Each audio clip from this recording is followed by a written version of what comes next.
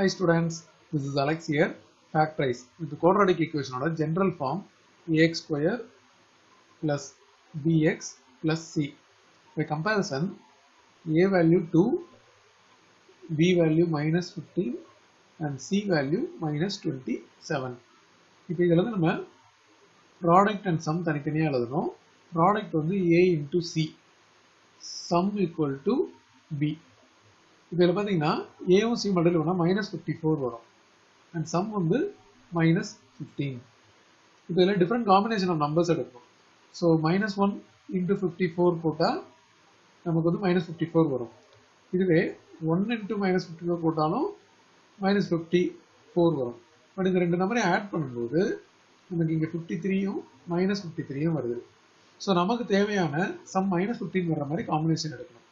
So நான் வந்து 3 into 18 எடுக்கிறேன், minus 18 எடுக்கிறேன். இது வந்து minus 54.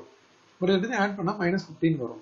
ஸோ நம்ம டைரெக்டாகவே என்ன நம்பர்ஸ் பாசிபிள் அப்படின்றது தெரிஞ்சதுன்னா நம்ம அந்த ஆப்ஷனை டைரெக்டாகவே எடுத்துக்கலாம். இப்போ நம்ம இந்த ஈக்குவேஷனை ஸ்பிட்டிங் மிடில் டேர்ம் போட போகிறோம். 2x square minus 15x minus 27.